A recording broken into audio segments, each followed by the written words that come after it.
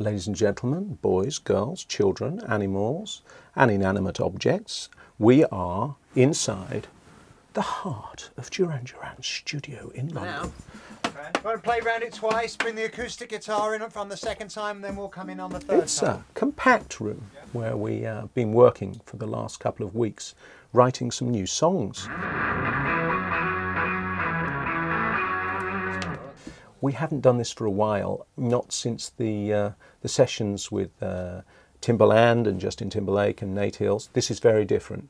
We're not working with anyone else, just us. However, I am currently sitting on Dominic Brown's chair, and this is his guitar.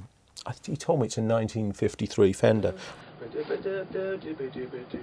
And we play together, and we hear everything on headphones. Roger is playing on an electronic kit, which you can't see right now, but by clever editing, you may just see it any second. Yes, that was over in the other corner.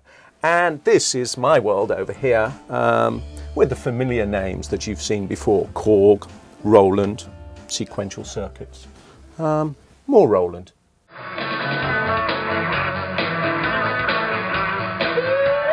It's one big art school project.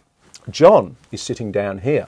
Now you probably can't see his keyboard, but it's the one he played live that had the nice big D on it. We jam away and we play until we find something, a seed.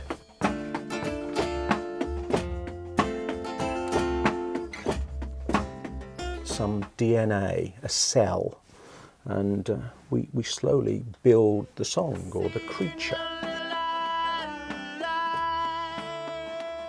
Out of that DNA, out of those spirals, comes something rather beautiful.